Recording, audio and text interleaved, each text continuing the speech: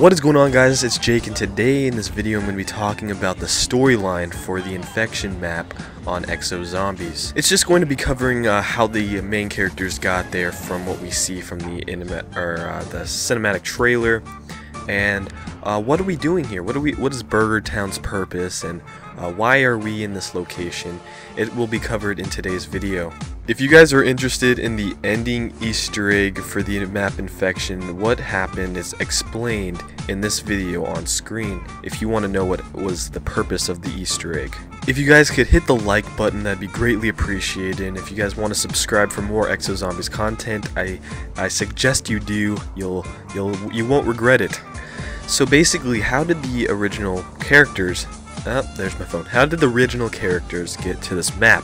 Well, we see in the cinematic trailer that Atlas actually comes down. They're wearing their suits so they won't be infected. They pick them up with a warbird, and then they put them on these kind of trucks, or these big, huge semi-trucks, and they ship them off over to this next town next to Atlas facility, the nearest city or whatever. Where Burger Town is found as well. And being overrun by zombies, the original characters of the main crew are the only ones left to survive in this kind of sewer, and then above this kind of like Atlas facility power station, as well as Burger Town. We also know for a fact that the warbird that is coming to save the survivors isn't actually Atlas. It's people that are against Atlas that we are going to be calling rebels in this point of time, but we might figure out who they are in the later map packs. So the Burger Town's purpose is to cover up and hide the rebels' plan to take out Atlas with a rocket. We don't know exactly where the rocket goes, but we can only assume that it's going to be explained in the next map. The so-called rebels were taken over by the outbreak and killed, and that's why the main character's purpose is to help them out where they left off, get parts around the map, and set off the rocket, activate Bubby. Bubby has nothing to do with the main storyline, but it's a pretty cool thing they added where he comes alive and helps you kill zombies.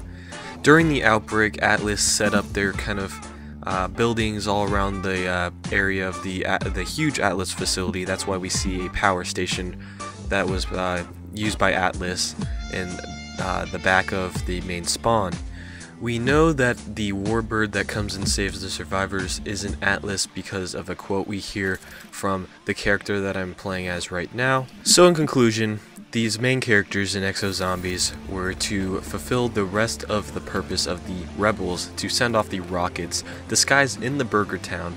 The reason why it was in Burger Town is to disguise it because Atlas is watching from satellites and they would get suspicious of activities on the ground, so they built their secret rocket inside the Burger Town logo, or the Burger Town statue, to hide from the Atlas satellites that they're watching from. Later maps will possibly reveal where that rocket is headed and what the effects were. There's just a short little storyline explanation. I hope you guys enjoyed the video. If you did, make sure you guys slap a like on the video and subscribe for more Exozombies content or 2015 Treyarch Zombies content. I'll talk to you guys next time. Goodbye.